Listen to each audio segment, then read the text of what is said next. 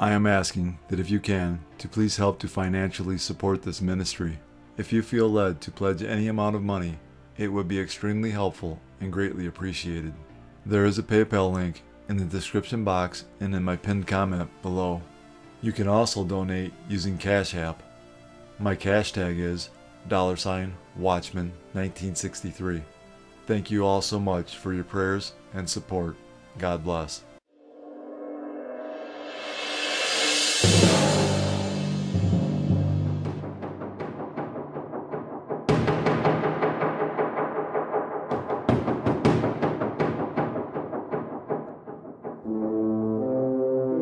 Welcome to the Watchman YouTube channel. This channel is all about world news and Bible prophecy, pointing to the soon return of our Lord and Savior, Jesus Christ.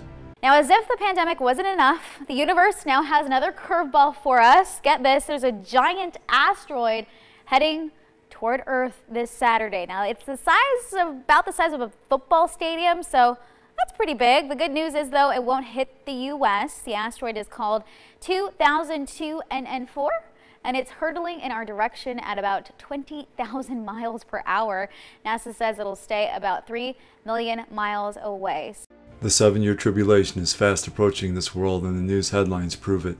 God in His grace and mercy is trying to shake the world out of its complacency. We are currently living in a time Jesus refers to as the birth pains. Jesus is likening last days events to a woman in labor. The closer we get to Jesus' second coming, last day signs and calamities will become more frequent and more intense. Following the rapture of all true Christians to heaven, the Bible warns us that the wrath of God will be poured out on an unrepentant world. One of the judgments described in the book of Revelation includes a massive asteroid impact, as we read in Revelation 8, 10, and 11. Then the third angel sounded, and a great star fell from heaven, burning like a torch, and it fell on a third of the rivers and on the springs of water. The name of the star is Wormwood. A third of the waters became wormwood, and many men died from the water, because it was made bitter. All our lights are shaking. I do feel like we are having a bit of it felt like an earthquake. Or a tremor for sure. Yeah. I'm right with you. I'm sorry, it just took me by surprise there during this newscast. Right. I thought, is everything okay? Yeah, I thought the same thing. The table that I was at right now, it's normally a little bit wobbly, and then I looked up at our studio lights, and I felt it shaking. And remember, this was the same feeling we had 4th of July and July 5th of last year. It was the same kind of feeling when the entire room was shaking. All right, well, we felt it here in the studio. Danny, I don't know if you felt it. KABC is reporting out of Los Angeles a 5.1 earthquake has hit in Ridgecrest. Of course, we felt earthquakes there before July 4th of last year. Yeah, and Danny, we were together, to July 5th of last year when something similar happened. Almost exactly 11 months ago. This USGS actually just upgraded it to preliminary 5.5. So originally they said a magnitude 5.1. Now they're saying 5.5. I felt it here in my apartment. I immediately jumped on USGS waiting for that update. Psalm 18:7. Then the earth shook and trembled. The foundations of the hills also quaked and were shaken, because He was angry. Jesus said, as a sign of His coming and the end of the age, there would be an increase in deception, false Christs who will deceive many, wars and rumors of wars, nation against nation and kingdom against kingdom, famines, pestilences, earthquakes, Christian persecution, apostasy, false prophets, and lawlessness, causing the love of many to grow cold. Jesus said all of these signs would come like birth pains. Jesus was likening last days events to a woman in labor. As the labor progresses, the pains increase in both frequency and intensity until the baby finally comes. As we get closer to Jesus' return, all the signs He gave us as a sign of His coming and the end of the age will become more frequent and more intense. All of these signs are manifesting around the world in our time. Jesus, speaking to His disciples about the signs of His coming and the end of the age, declares this in Matthew 24:12. And because lawlessness will be increased, the love of many will grow cold. The Bible tells us lawlessness is the violation of God's commandments, as we read in 1 John 3:4. Whoever commits sin also commits lawlessness, and sin is lawlessness. Sin will be so rampant and so commonplace in the last days that the love people once had for one another, for many, will be non-existent. In this prophecy, Jesus Christ is describing an ongoing breakdown in the relationship with God. And since people's love for God is waning, it will be evident in the way people treat one another as well. A symptom may be that the love toward other people is decreasing, but the real cause is that the relationship with God is cooling off. This is what we are witnessing in our world today. The FBI is investigating whether an attack on NYPD officers in Brooklyn might be tied to terrorism. It was actually one of 2 attacks targeting police overnight. CBS 2's Lisa Rosner reports from Flatbush. Flatbush Avenue suddenly rocked by a stabbing and gunfire on police Wednesday night at 11:45 p.m. The NYPD says 2 police officers were on anti-looting patrol near Church and Flatbush Avenues when a 20-year-old man casually walked up and stabbed Officer Jean-Pierre in the left side of his neck, missing an artery. The stabber then allegedly stole a gun from Pierre's partner and shot 2 other responding officers in the hand. The mayor says the officer who was stabbed is an immigrant from Haiti who became a police officer so he could serve his community. The mayor says all 3 injured officers are expected to recover. The suspect was shot multiple times and is in critical condition at Kings County Hospital. It is absolutely unacceptable to attack a police officer in any way, shape, or form. We will not tolerate it. There will always be consequences. 22 shell casings were collected and body cameras are being reviewed. The FBI was on scene and says it is fully engaged. We respond as if one of our own was attacked, and we will use every federal statute available to hold the perpetrator accountable. I just feel that it's very sad that this is happening in our neighborhood. Sources say the suspect lives locally, has no criminal record, and no ties to Antifa or white supremacist groups. Detectives are checking his social media, overseas travel, since he is an Eastern European native, and whether he's associated to anyone with a terror link. It is unnecessary violence. My stepdaughter's a police officer. I fear for her safety. A fear validated as hours after the Brooklyn incident, a 55-year-old man menaced 2 officers inside a Lower East Side convenience store with his knife and shoved one of them. He was shot by police in the torso and arm and is in stable condition. The Apostle Paul, in his epistle to Timothy, tells us in the last days society will be in a total immoral meltdown. 2 Timothy 3:1-5. But know this, that in the last days perilous times will come.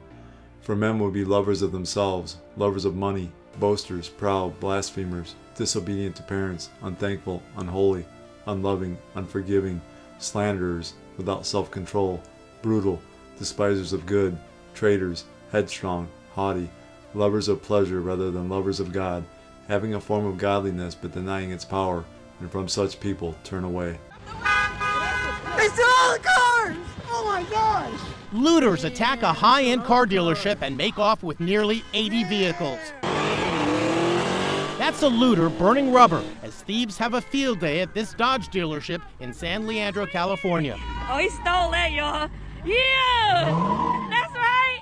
And here's where they drove the car right out through the showroom floor. Dealership owner Carlos Hidalgo says the looters drove off with nearly $2.7 million worth of new cars. These are collector's cars. I have customers from all over the United States that buy these. What a shame to see what it came out to be. And this is how the looters were able to make their getaway. These are car safes. They hold 240 keys. So they got to the first one, and from there they went looking and seeing which one would beep the alarm. We're there as a tow truck driver recovers one of the stolen vehicles. It was located with a tracking device. 40 vehicles have been recovered so far, but many have been stripped for parts. No engine, no transmission. On the night of the looting, video shows a police vehicle at the scene, but officers were clearly overwhelmed. The whole city was under siege. Other car dealerships across the nation have also been hit. You can see the boarded up windows behind me here in Santa Monica. They lost a dozen cars here. Meanwhile, at other dealerships, like one across the street, they've actually transported most of the cars off the lot in case the looters returned. Mike Sullivan owns 12 dealerships. They stole a total of between 10 and 12 cars, we're still ascertaining. They crashed cars into each other, they ran them into gates. And just when you think you've seen it all, look at this guy using a forklift to break into a Best Buy in Northern California. Crowds run off when cops arrived. She will always be remembered as Elijah with that smile. Oh my God, that smile. If you didn't know her by her name, you knew her by her smile. Like, oh, I know who she is. But no one will ever see that smile again. Elijah Davis was killed Saturday morning. She was just 16 years old. I have a lot of questions. Not enough answers. Davis's mother, Brandy Thomas, says she knew her daughter went with friends to this gas station at the West Side Shopping Center. Police say an acquaintance offered them a ride home. As they drove in the 2100 block of Wilkins Avenue, a gunman opened fire on the car, hitting Davis and the driver, who continued driving to St. Agnes Hospital. It's sad when it comes to somebody, you know, being gunned down in the streets of Baltimore. Nobody sees nothing, nobody hears nothing. And that's sad. A show of fury in Guadalajara against alleged police brutality. The arrest and death of construction worker Giovanni Lopez a month ago has caused controversy and conflicting accounts in Mexico's second largest city. Police say the 30-year-old was detained for disturbing the peace. But this video shared widely on social media provoked protests. Not far from the city, bystanders identify the man being shoved into a vehicle as Lopez. They say police were using excessive force and that he was arrested for not wearing a mask. They're mandatory to prevent the coronavirus spread. Police say he was taken out of his cell for medical treatment and died hours later. The police deny brutality, but protesters are demanding accountability. While some use batons to smash police vehicles, some police officers pick up whatever they can to fend off protesters. One policeman had petrol poured over him and set on fire. The governor of Jalisco State says video of Lopez's arrest doesn't show the reality.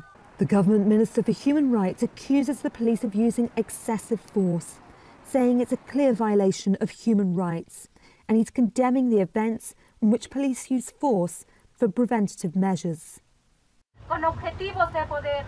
Protests have swelled across Mexico in solidarity with George Floyd's death in the United States. But many Mexicans are also dealing with their own issues with police where they live. Human rights groups have collected years of evidence of police brutality, torture, and extrajudicial killings. And protesters in Guadalajara says what happened to Giovanni Lopez is the latest example of that, and they're demanding justice. One of the many signs that we're living in the end times is the epidemic of wickedness and violence that is sweeping the world today.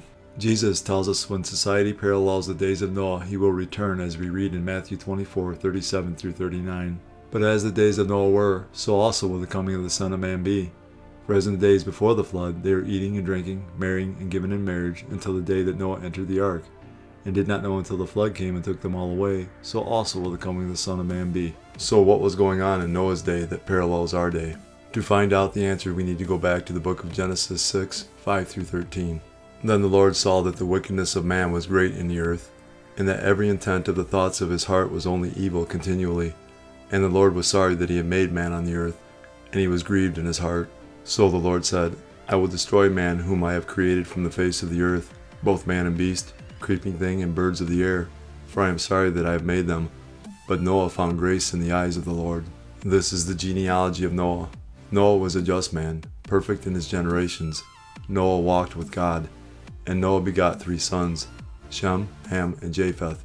The earth also was corrupt before God, and the earth was filled with violence.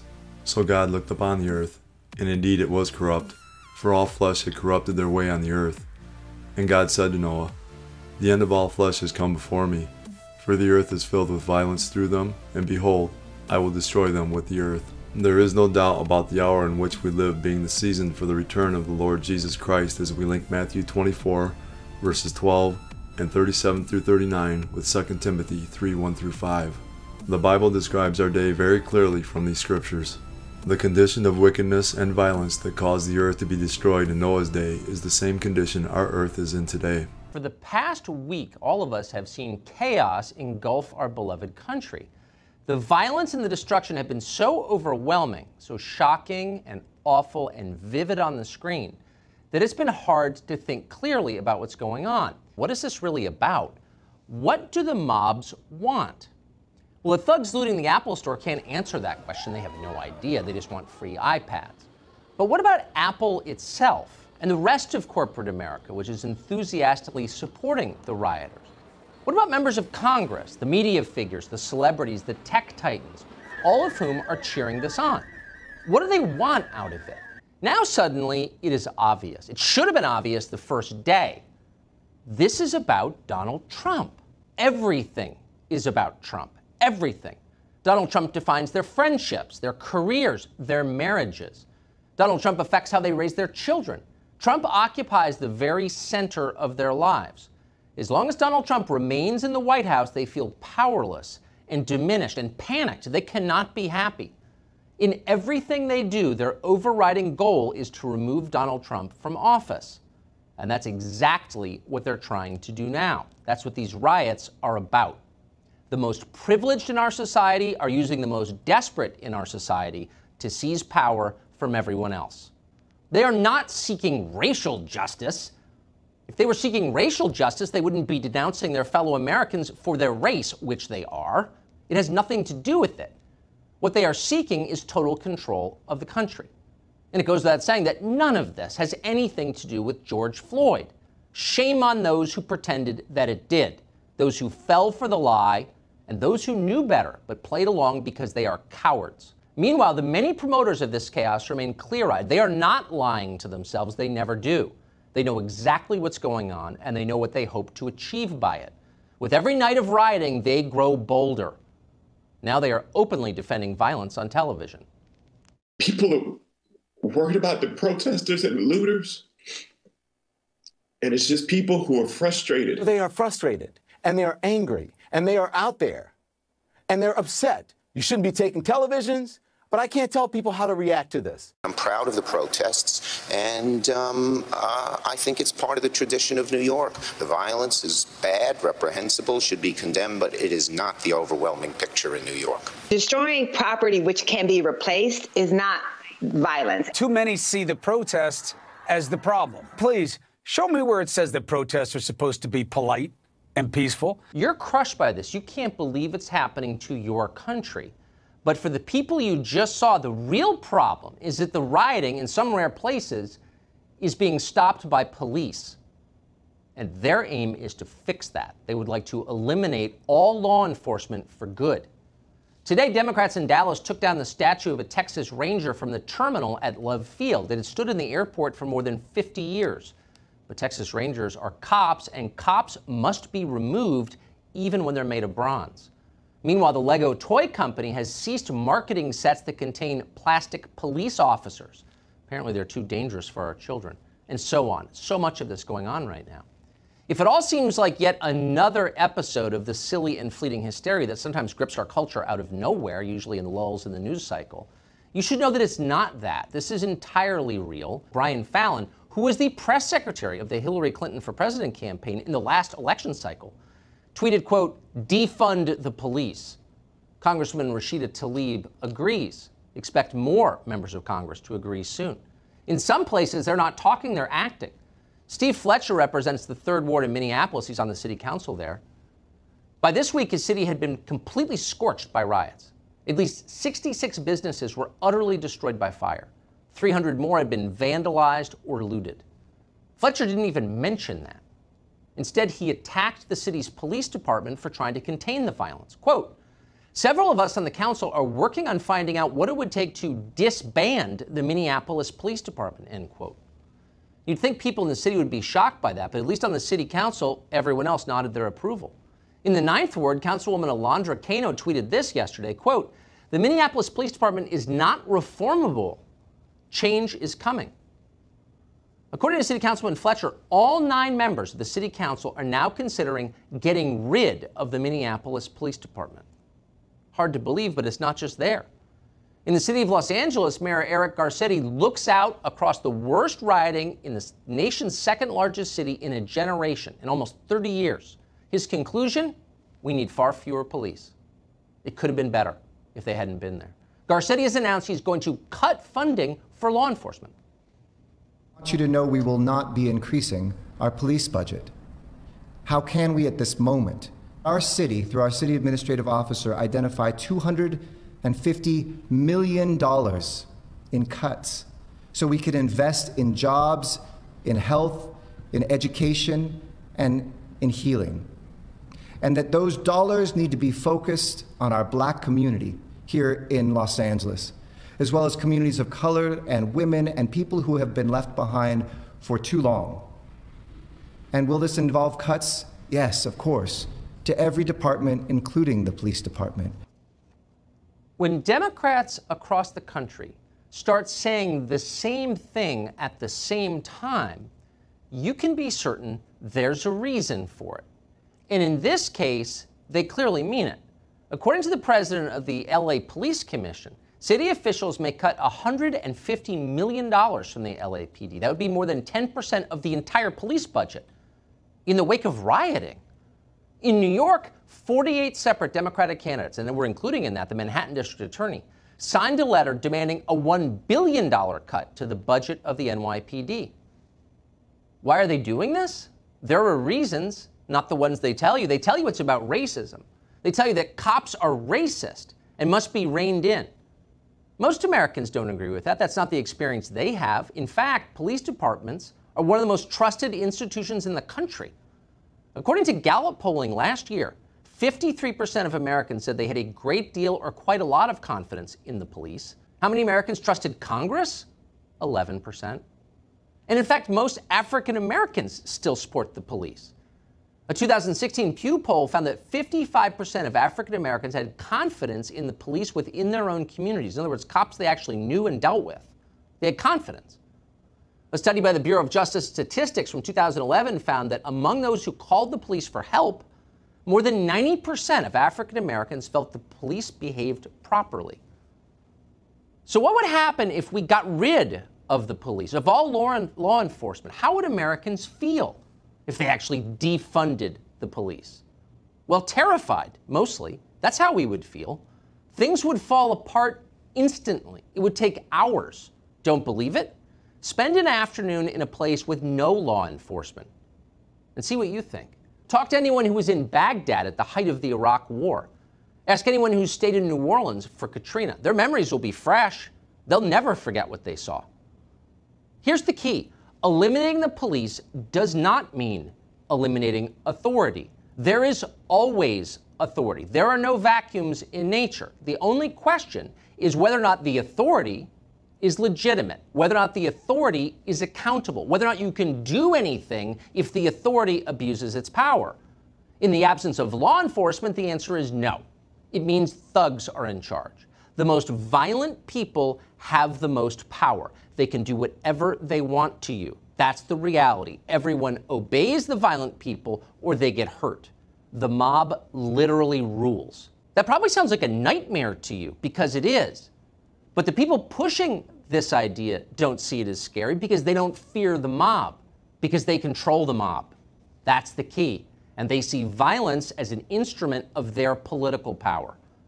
With mobs in the streets that they control, they will finally get what they want. Donald Trump out of office and a hammerlock on the country. That's what's happening. John 15:18 through 20. If the world hates you, you know that it hated me before it hated you. If you were of the world would love its own. Yet because you're not of the world, but I chose you out of the world, therefore the world hates you. Remember the word that I said to you, a servant is not greater than his master. If they persecuted me, they will also persecute you. On a 5-4 vote, the United States Supreme Court recently rejected an appeal against California's restrictions on church gatherings during the COVID-19 crisis. A church in San Diego said Governor Newsom's restrictions infringed on religious freedom rights. But Chief Justice John Roberts and the court's 4 liberal justices say the U.S. Constitution entrusts, quote, the safety and health of the people to the politically accountable officials of the states to guard and protect. In other words, the governor can keep California churches closed. Well, joining us is the founder of Bikers for Christ and pastor of Rushing Wind Ministries in Oceanside, California, Fred Zarikny. So tell us, have you been holding parking lot services at your church despite the governor's order? Yes, we have. Just to give you a real synopsis of what took place, you know, when we heard that churches were going to be allowed to open in 3 to 6 months, which sounded ridiculous to me, we went ahead and decided to have our first service on May 3rd. Contacted the landlord, contacted the mayor, contacted the county supervisor, just to let everybody know what we would be doing. We discussed it with my board. We decided that we were going to do a drive-in / ride-in church service, invite everybody in the community. The first one was a little bit out of control because we had set the chairs just up against the building. People came, took their chairs, put them wherever they wanted. And so there wasn't the social distancing that we had hoped for. So the next service, we set the chairs up for them, 6 feet apart, told people that if they wanted to wear a mask, they could. If they wanted to stay in their car, they could. It was completely up to them.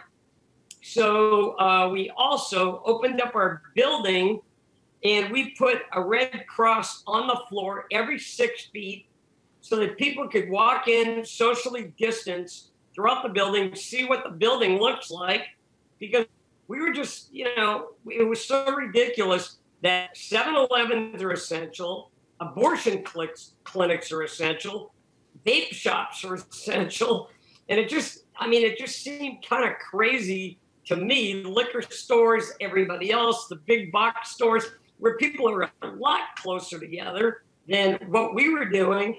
And I just said, you know what? We need to obey God rather than men sometimes, as the apostles, so eloquently shared in the book of Acts. Tell us about that Pentecost Sunday service. I know that some pastors, 1,200 actually, sent a letter to the governor prior to Pentecost Sunday, May 31st, saying they would open their churches regardless of the governor's shutdown. So what happened? Any fines, arrests? I'm not sure. I know that the church in Chula Vista went through a lot of drama. They appealed to the Supreme Court. I personally don't know of other pastors in California that actually got arrested. I was waiting for whatever was going to go down. Okay. And, like I said, we weren't trying to cause any trouble with anybody. We had Oceanside Police Department drive back and forth above our parking lot. And, they just drove by. I almost felt like asking everybody to wave. We didn't do that. But, they didn't bother us at all. I have not been arrested. I have not been cited. None of the above. And, of course, we all have attorneys if that takes place.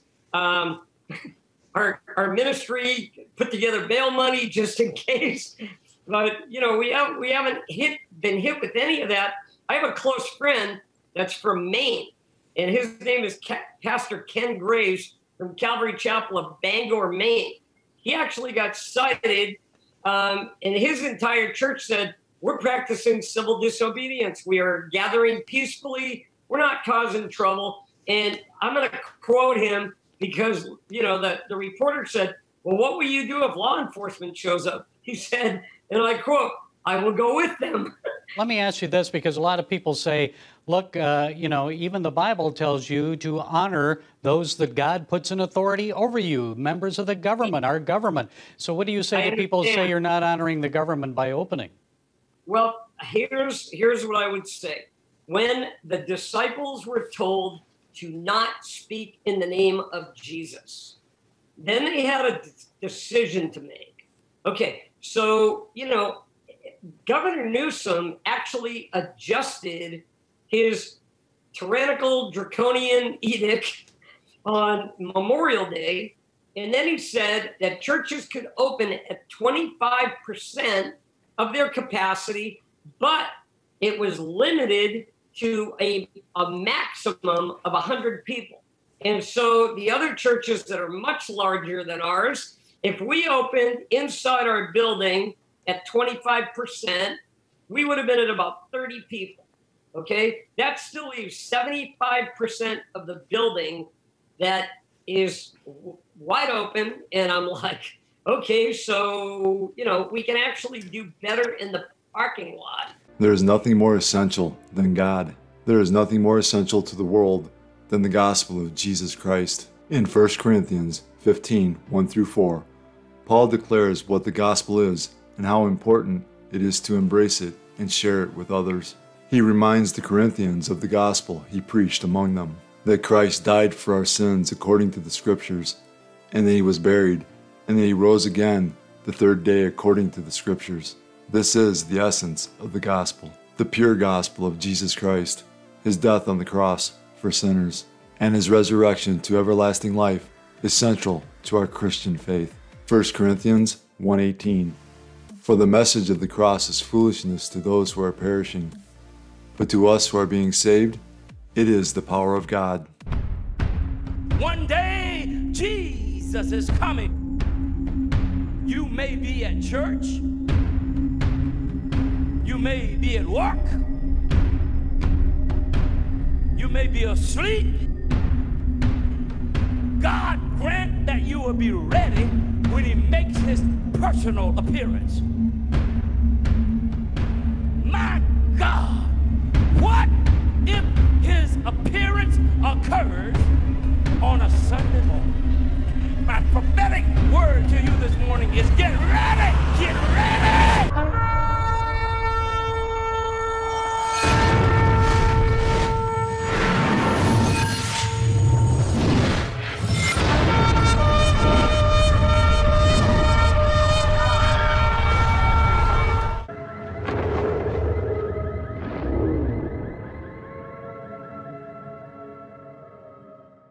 The signs of Jesus' soon return are so strong now, and the evidence is so clear that any person willing to accept the truth can see that the end of the world as we know it is near.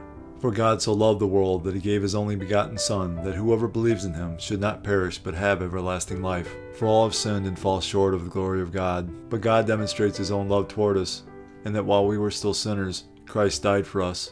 For the wages of sin is death, but the gift of God is eternal life in Christ Jesus our Lord. That if you confess with your mouth the Lord Jesus and believe in your heart that God has raised him from the dead, you will be saved. Jesus paid the price for mankind's sin. He has provided a way to spend eternity with him and the Father. All you have to do is believe in the Lord Jesus, and you will be saved. God has already done all the work.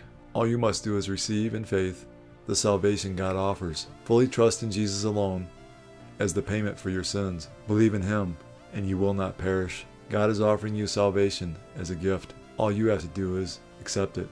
Jesus is the only way of salvation. That being said, we must repent of our sins. While repentance is not a work that earns salvation, repentance unto salvation does result in works. It is impossible to truly and fully change your mind without that causing a change in action. In the Bible, repentance results in a change in behavior. Repentance, properly defined, is necessary for salvation.